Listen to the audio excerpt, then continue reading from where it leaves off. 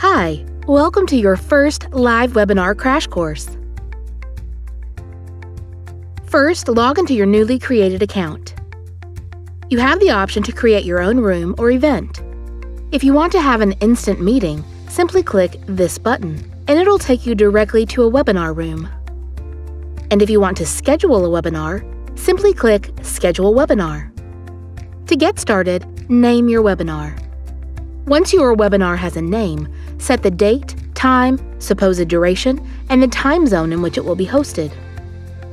After selecting these main options, you can add an event agenda if you want to provide a short outline of your event. Next are registration forms. If you toggle the registration form on, your attendees will have to register for your event in order to be able to join the webinar.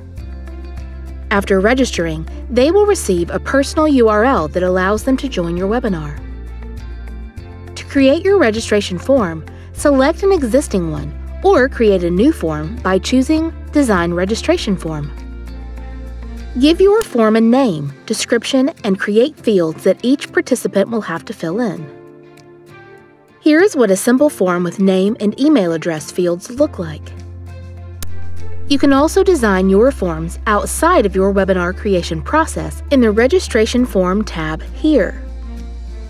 In the last tab, Advanced, you can set the initial audio modes for the participants. You can choose between 3 different modes. In discussion mode, all participants can talk.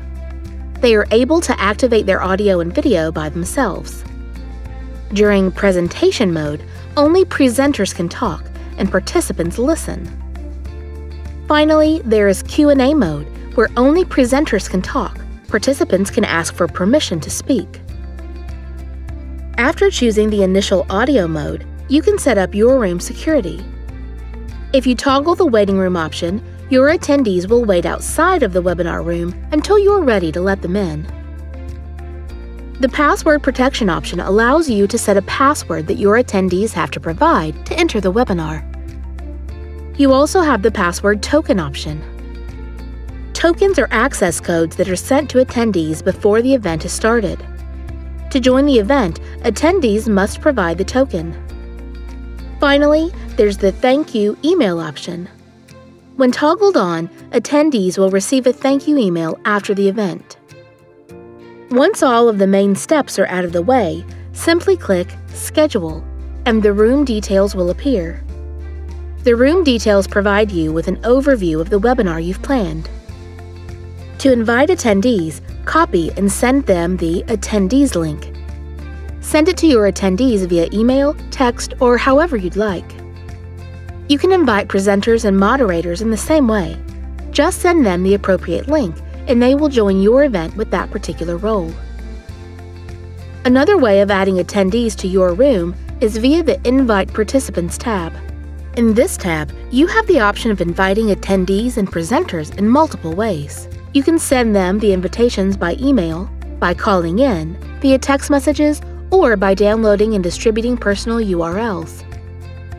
However, we must note that the text and personal URL options are available only in paid packages. The call-in invitations option is also available in these packages as an add-on. When you've sent all the invitations, you can add the event to your calendar or instantly join the room you've just created. Congrats! Now you have all the basics of creating an event covered.